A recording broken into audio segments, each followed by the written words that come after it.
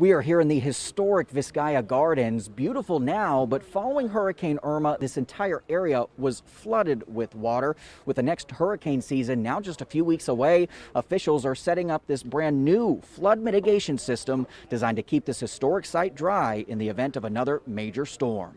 The first thing we'll do, fold this like a burrito. One by one, workers at the historic Vizcaya Museum and Gardens in Miami today took the wraps off their new flood prevention system, known as the Tiger Dam. So the beauty of this system is that it's temporary. Ian Simpkins is one of the museum's deputy directors and says the Tiger Dam system was chosen in part because of its flexibility.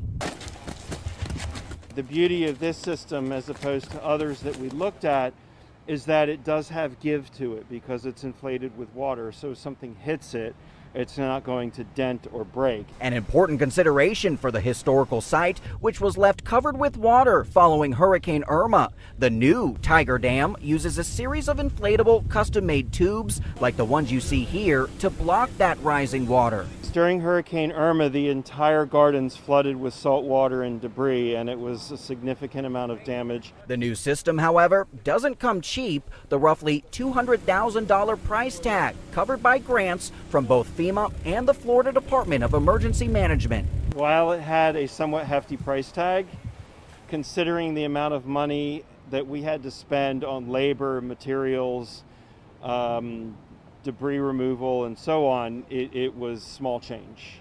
And following today's rollout, we're told these tubes will then be placed back into storage and will only be brought out if a major storm is approaching. We're told they must be set up at least 48 hours in advance. That's the latest from Miami. Trent Kelly, Local 10 News.